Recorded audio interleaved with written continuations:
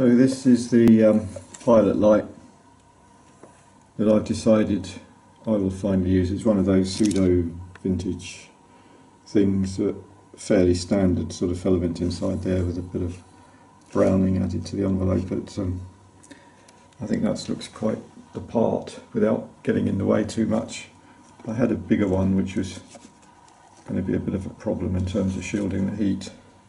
That still has a 40-watt bulb and it's still rather close to the film, but the film's pretty much moving all the time, so I don't think that's going to be a problem. Might have to put a shield here. We shall see.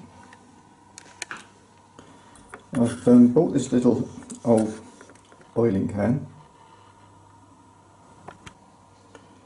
which is just for oiling the motor points and one or two other key points on the mechanism. So that'll stay with the projector. It'll clip on the back of the machine. Something like that, but with nickel plated screws.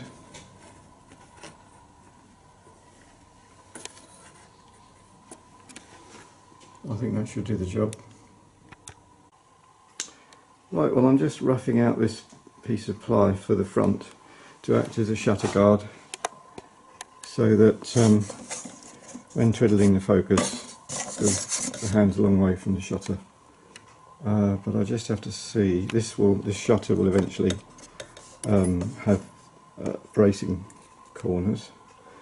I just have to give it a quick projection test, just a light test. Don't have to run the motor or have film, just to see what size picture we're going to get on the screen, and whether the focusing arrangement gives sufficient scope to get that in focus. So that's the plan, to do that now. Just plug the lamp in. Here we go, lamp's on, lift the safety shutter. Okay, we've got a pretty good sized picture there. Pretty near to being in focus. So there we are. In a well lit room that looks adequate lighting. Of course we're going to lose some when the shutter starts going around and the film's in there, but that's okay. Quite like you could improve on that anyway by using the second part of the condenser unit, but that's where the lens is going to be, somewhere like that, so I have to make sure that that thread can enable the lens to go back far enough when I'm twiddling it. So that's to get to work on that now.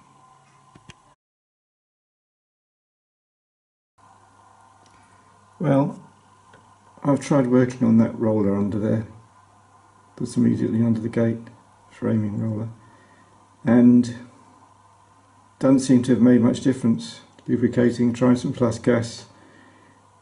It's like it's under some kind of tensioning device, but it's quite it would be quite complicated to dismantle all that area, and I want to try and stay away from that.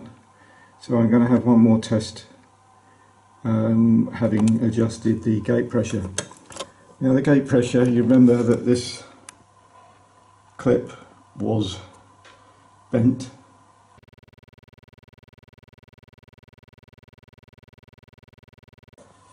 So that was where it was, the gate, and that's where it is now, something like that. So it was being squeezed into there and it's now there, which is better, but it's not really good enough. I think there's still too much gate pressure. I've tried pulling a piece of film through, still too much gate pressure. So what I'm thinking of doing is actually making a new one of these rather than modifying any of the original parts.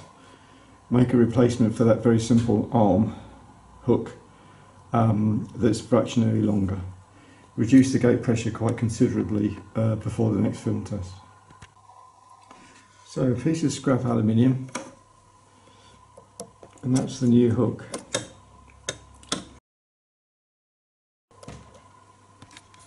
Here we go, so you can see that that's much less pressure on the gate. And I think it'll be fine. I think it's definitely going to help having reduced gate pressure. I think it's going to be alright. Seems to stay there okay. So with the extra thickness of the film in the gate, that'll be okay. We shall soon see. So I'm just fitting these strengthening brackets to this shutter guard panel, and that will make a big difference in making that more rigid. And I'm going to have a belt tensioning pulley here, and the pulley's on its way, and I've also ordered a long bolt to fix it to. I'm hoping that's going to arrive soon. Doorbell.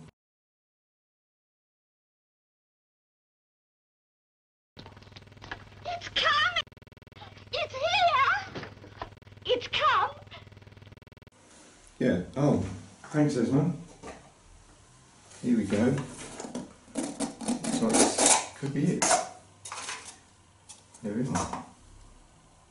So that's the bolt for there. More about that another time. So that framing roller, I'm going to check. I've got some theories about why that doesn't roll, although it's called an idler in the patent, why it doesn't roll easily, and it could be deliberate design, so that it only moves when the face of the film is actually pulling it along, and it doesn't then skid afterwards, which would cause scratching on the surface of the film. The thing I can't work out, it's an unrelieved roller, it's got no raised edges. It's very unusual for this period, my experience, but you know, what's the point of having that kind of a roller when you could have had one with raised edges which would have relieved the picture area? But maybe the idea was that the friction across the whole face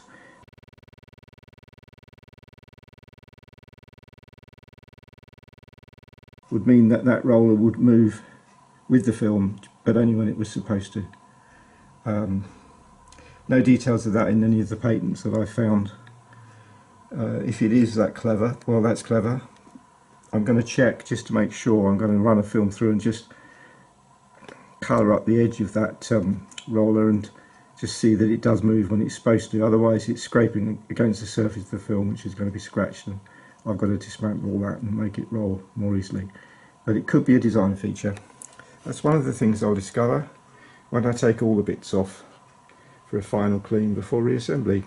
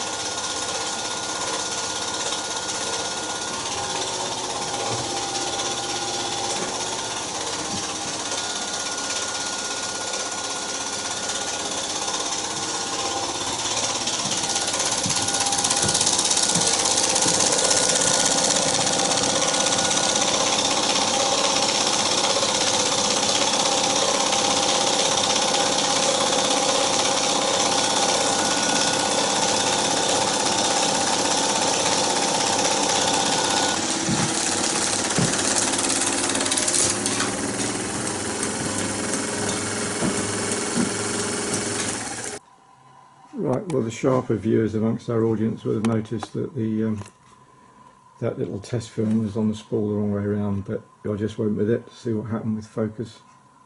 And it's still not right, it's still drifting, but I haven't yet worked out whether it's vibration causing the lens to move. I've tried to stop that, or still some problems with the gate, possibly caused by this twist of the film just before it goes in the gate. Also, I do need to get inside that lens and clean the surfaces. It's got one of those little depressions either side of the ring that holds the glasses in, so I've had to order one of those special tools to twist that out, because although it actually looks really good when I'm holding it and using it as a magnifying glass, I suspect that they're definitely looking at the screen picture, apart from the fact that it's all washed out due to light overspill, which I'm going to deal with. That there is a slight contrast problem. I think just cleaning inside of that lens will help a little bit at least. So a bit more experimenting, but it's, you know, it's going to work. So at this point, I think I will now take everything off and do what I'm going to do to the wood, and then put everything back on and wire it properly, and then we'll have a proper show, maybe even with an audience if it works on the next test after being put back together. And I do need to order just one or two more things online, and then we'll be there. So it could be, I would reckon, a month or two. Bye for now. Yes, the phone's there. More stuff from eBay.